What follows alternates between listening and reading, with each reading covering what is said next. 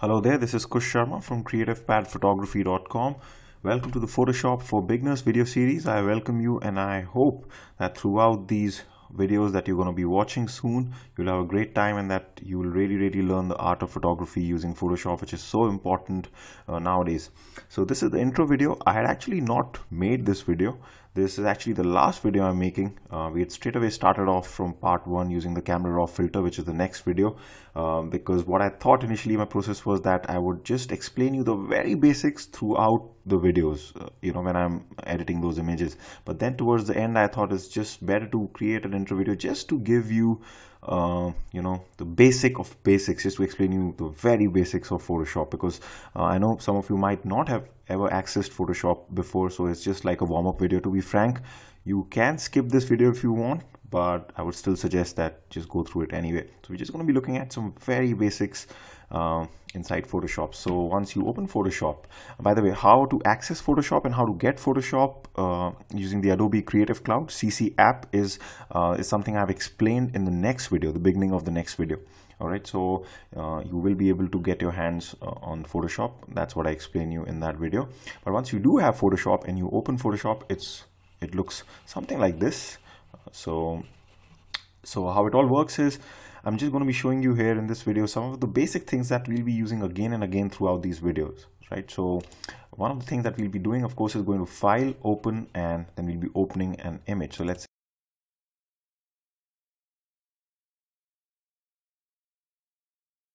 say if I open this image, it opens up this way, like in a tab-like format, just like our browsers open up. So if I open another image, for example, it's going to open in a separate tab like this.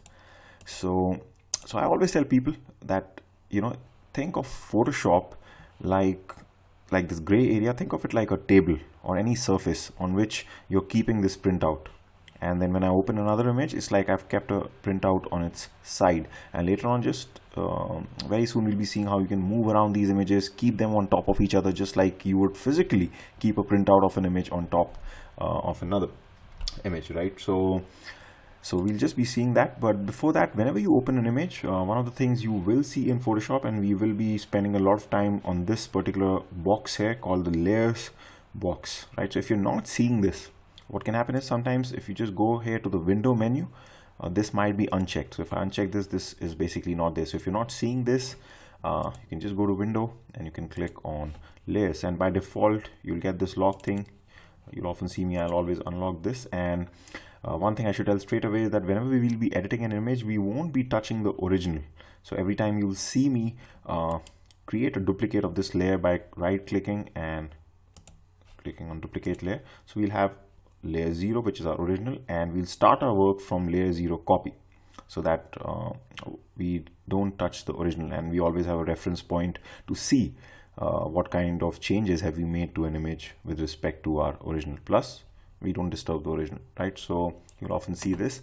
And so one of the things that we will be doing is we will be using this move tool a lot, because a lot of times we'll have to place one image on top of another image, like you'll see in the videos. So this move tool is used a lot. So like, for example, if I want to keep this image on top of this image, so right now this image has its own layer box and it's layer 0. But if I just drag this out, just dragging it through my left click of the mouse button, and if I just drag this using my mouse button, I'm not leaving the mouse button, so you'll see this plus cursor icon come here. It's suggesting that I'm adding something to this particular image.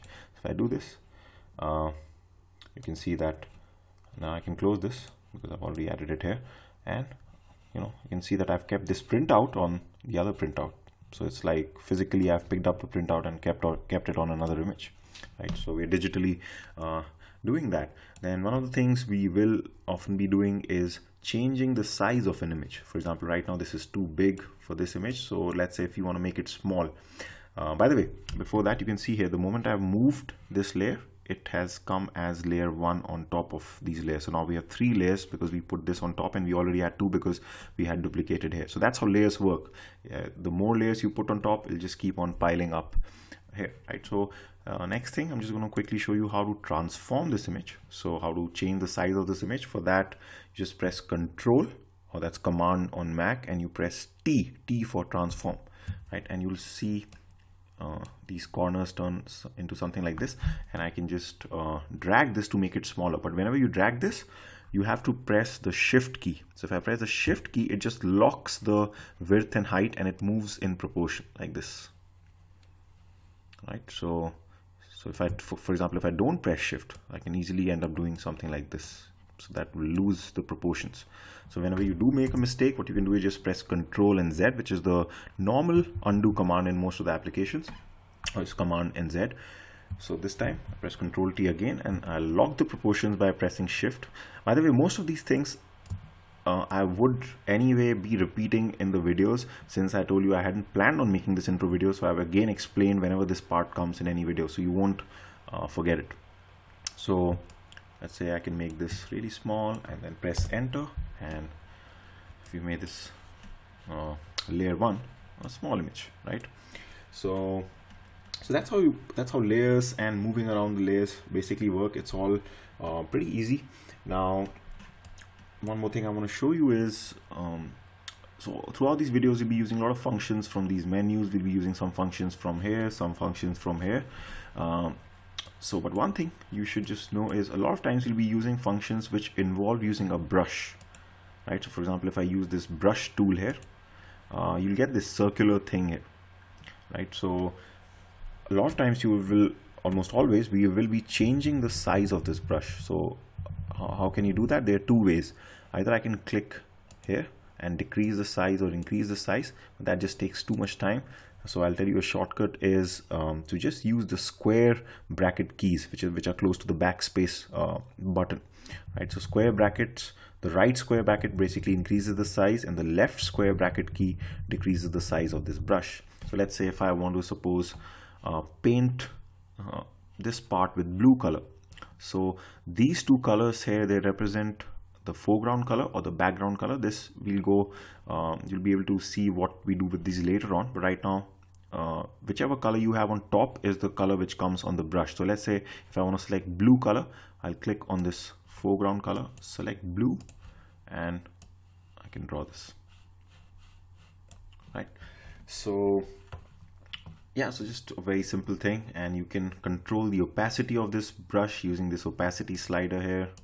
So if I want it to be fully opaque like this, then I can do this, or if I want to have this brush to have a subtle effect, then I can decrease the opacity. So throughout, there are a lot of brushes here which we'll be using, which are much more important, not just painting like this. They do some technical things which we'll be seeing in the videos. So we will be required to change the opacity often to do something very subtle, in a very subtle manner, not too obvious. Sometimes you'll have to change the size of the brush.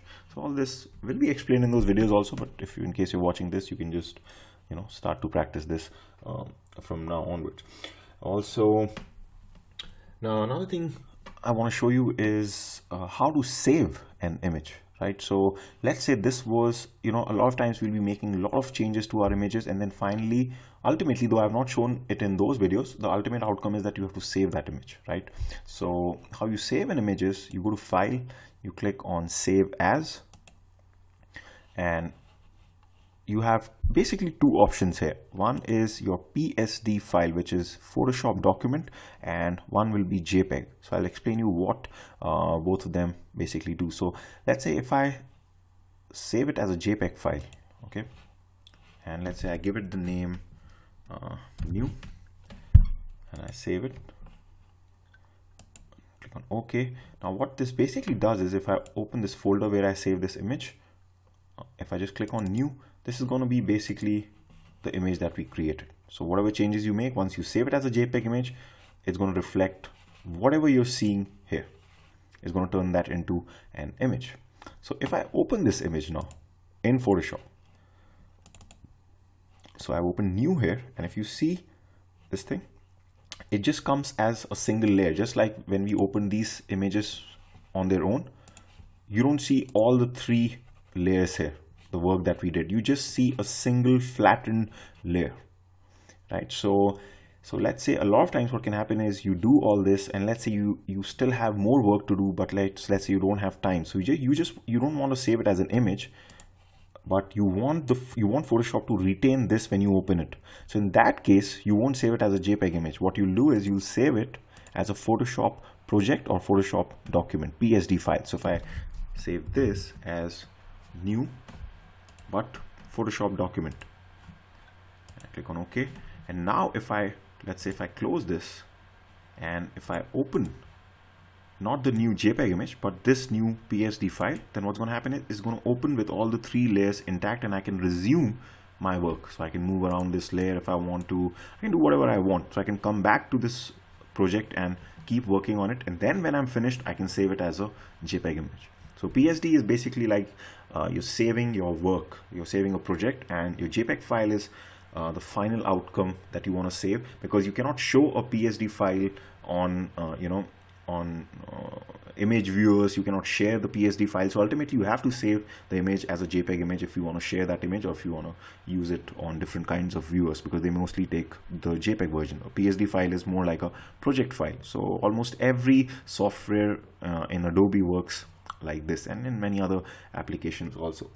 So yeah, these are just some of the basics that I wanted to touch upon, and so this is just a warm-up video, and I wish you good luck. And from the next video onwards, things will get technical, and we'll be looking at a lot of different types of editing. We'll be looking at how to get Photoshop, the legal version of Photoshop, and a lot of other things. So the remaining videos are all about editing nice looking images, not images like these. Okay, this was just to demonstrate. So this was a warm-up video. I hope you liked it. I'll see you in the next part where we'll start the serious editing. Bye for now.